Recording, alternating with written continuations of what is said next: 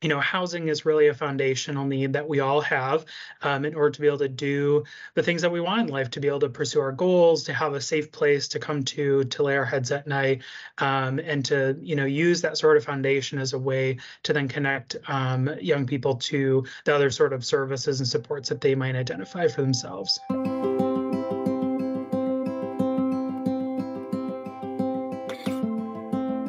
The Ruth Ellis Center primarily serves LGBTQ young people in Detroit, Highland Park. We provide a variety of services to meet the basic needs and, work towards supporting LGBTQ young people in improving their health and well-being. In my role, I work with our housing team, and so we provide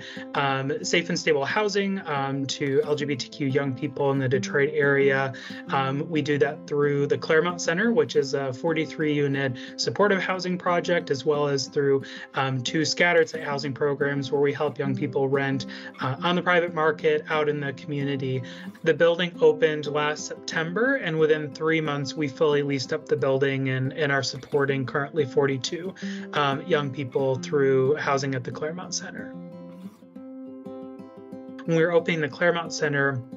we wanted to ensure that we had a youth peer leader who could provide peer support services to residents living at the Clairmount Center, somebody that could relate based on similar life experiences and navigating challenges,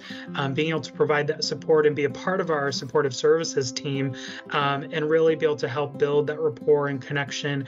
in a unique way as a peer. The Blue Cross Blue Shield Foundation funding really allowed us to hire that position and to sustain it for at least the first year of operation, to give us time to really look at what are the benefits that this position provides to the residents at the Clairmount Center, to allow us both time and then also to have the data to show that this is a really essential position for the sustainability of the project and for the health and well-being of residents. Blue Cross Blue Shield has been an excellent partner in being flexible with us and in working with us through the COVID-19 pandemic. The pandemic really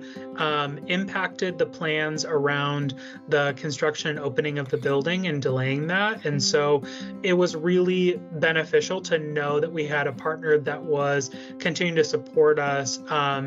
and offer that level of flexibility, so that once the building did open, that we were going to be able to provide those peer support services.